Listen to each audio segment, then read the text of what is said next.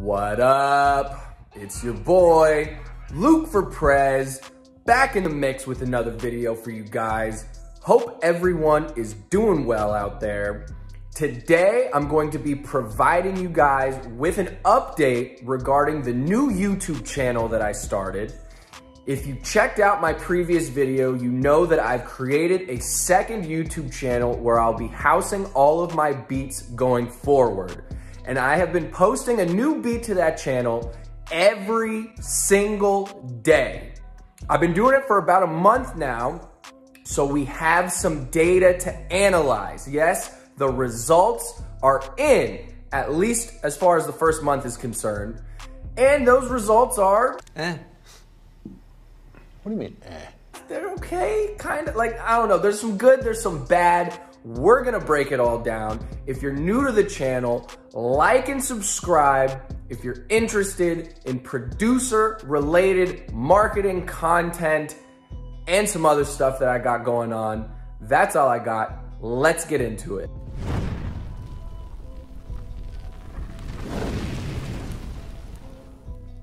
All right, so here we are in the channel analytics dashboard for my new YouTube channel.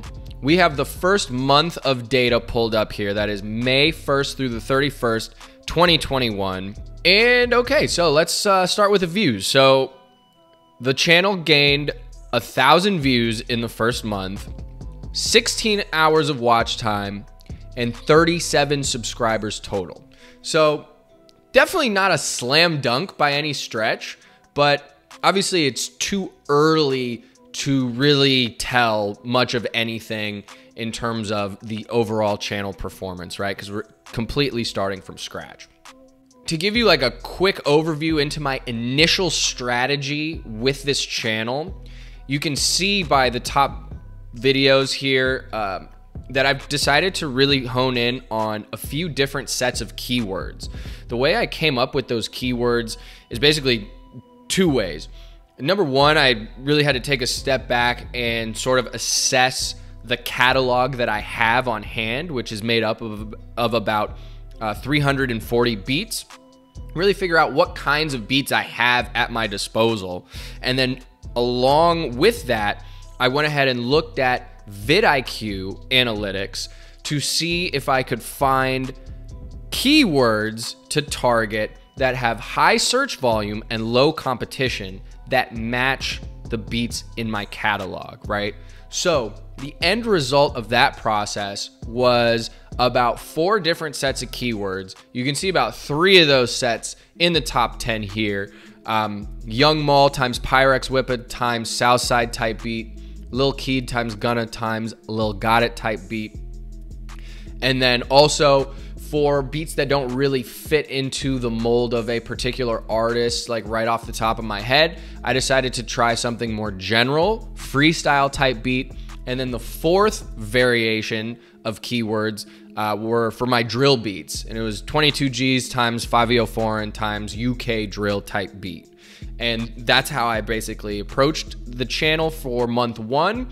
And I rotated between those sets of keywords each day to just kind of see how those performed.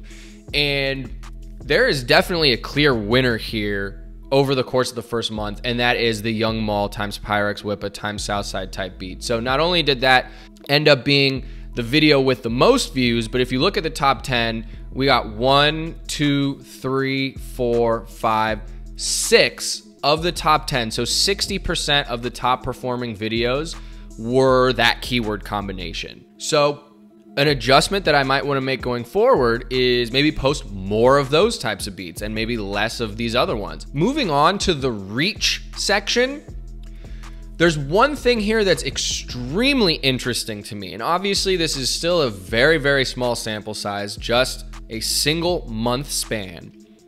But what I'm really excited about, perhaps the thing I'm most excited about out of anything in this first month, is the click-through rate.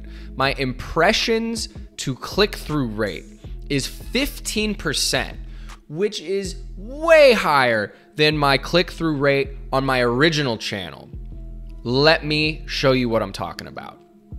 So on this tab is my channel analytics for the Luke for Prez channel, which you're watching right now. And over the lifetime of the channel, and again, the first like year and a half that I was posting to this channel, it was all beat videos.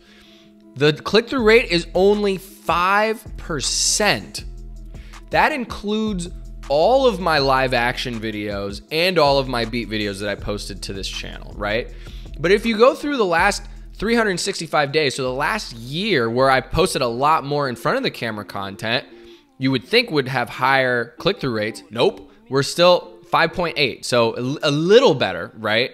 But compared to this is phenomenal so far. Like 15% is amazing. What did I change? Well, it has to do with the thumbnails. When I first started posting beats to my original YouTube channel, I wanted to be different.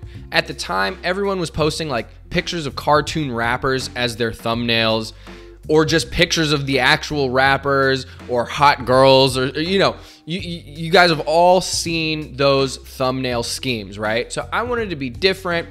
I tried a bunch of different stuff. I tried just grabbing random pictures from like Unsplash. I tried creating my own thumbnails with text on them on Canva. Lately, like the last kind of attempt that I made was just kind of cool old school photos, maybe like stills from dope movies that I like, or, you know, retro pictures of like athletes or whatever, just like something to be different, right? But obviously, no matter what I tried, like that click-through rate did not improve. So this time I decided, look, I'm gonna take all of the guesswork out of it. I'm not gonna overthink these thumbnails. I'm just gonna use the pictures of the rappers, which if you type in any like artist type beat into the YouTube search, chances are most of the top results are gonna be a thumbnail with the rapper in them. So after overthinking it for years, I'm just like, whatever, like let me just copy what the top guys are doing. So that's been my strategy so far. I'm just using pictures of the actual rappers that are in the title of my videos. And clearly that is performing better, at least so far during this first month, which again is a very small sample size. So we'll see if that continues going forward. So moving on here, another really interesting element to this is the traffic source types. So unsurprisingly, YouTube search is by far and away the leader here with about 38.9% of my views. To go in depth further, they actually show you which keywords are driving the most traffic from search, and that is hugely useful for me. So as you can see, I don't know why the impressions and the click-through rate of each individual keyword are not showing up, but you can see the views at least. So interestingly enough, young mall type beat is by far the best performing keyword, followed by Southside type beat.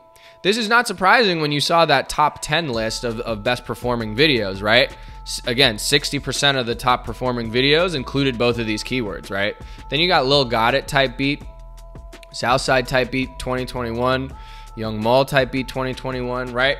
So like, clearly I need to lean into those keywords going forward, and that's actually what I've done. I've already scheduled the release of all of the beats for June, and really the only thing that I've changed so far is I'm just adding more of those beats to the rotation. So instead of like 2 of those a week, I'm now posting 3 of those a week, and we'll see how that goes, right? Again, these results are not a slam dunk, right? Like, am I super hype about getting 86 views for Young Mall type beat? No, but like, again, it's a slow grind. It's gonna take time inevitably for this to build up, and I just need more data before reevaluating anything else, right? Having said that, I'm definitely interested in potentially adding new keywords to the rotation and maybe switching out those underperforming keywords with new ones, right? Like freestyle type beat clearly is like not working for me for those kind of one-off eccentric beats that I make once in a while that don't really fit into the mold with these other keywords. And you know, that's not a huge surprise to me because that's obviously like a really general keyword and probably a lot of people target that, even though it seemed worth targeting based on the vidIQ analytics. Like, I need to think of a new one for that, most likely, right? Because you can't even, like, that's nowhere to be found in these search results, right? Now, let's talk about sales, right? Because that's probably the biggest thing everybody's interested in. Did I gain any sales from this initial month? Let's check. So as you guys probably know, conversion tracking is pretty damn difficult with BeatStars. So I cannot be sure, but I got 2 sales from my pro page in May. I don't advertise my pro page anywhere. I don't drive any paid traffic to my pro page. The only place I advertise my pro page is in the description of my YouTube videos. So I can be reasonably certain that those sales came from my YouTube video. However, I used to send all of my traffic to my pro page before I created my custom website. So I need to make sure that these 2 transactions that I received from my pro page in May aren't return customers, people who maybe just have that pro page bookmarked from a long time ago when I was advertising it other places than just YouTube, right? And based on that analysis, one of those 2 transactions was actually a return customer, but this one was not. And one of the beats that he purchased was one of the beats that I posted during that first month of posting on the new channel. It was my track Otherworldly, right? So can I be certain that it came from the new channel? No. However, all indications are it probably did. So there you go. The results are in for the first month. 1,000 views, 16 hours of watch time, 37 new subscribers, and 1 potential sale. I'll take it. You know, again, not a slam dunk by any stretch, but I knew that going in. This is going to be a slow grind. This is going to be a giant mountain to climb, and I am mentally prepared for that reality. The thing that I am most happy about during this process is the fact that I'm utilizing my existing catalog has freed up so much time for me to make new beats and experiment with different sounds, branch out, learn more about producing, instead of constantly being stressed about having to post a new beat, because I was really strict with my 5 beat a week posting schedule. I can now relax. I can now make 1 beat a week if I want, right? If I want to spend a whole week working on just 1 beat, I can do that. And the results have been amazing.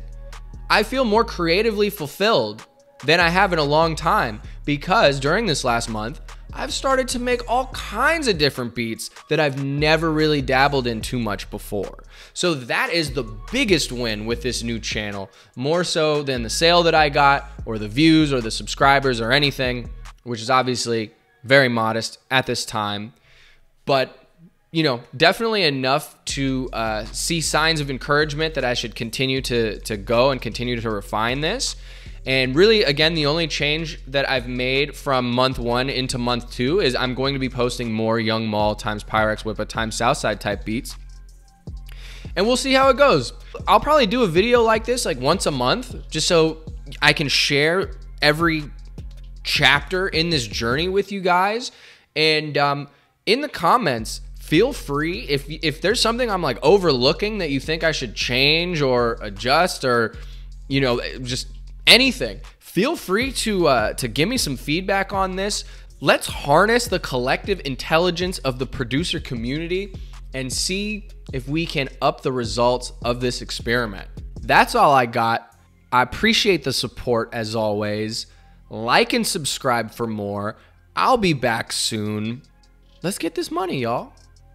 Peace.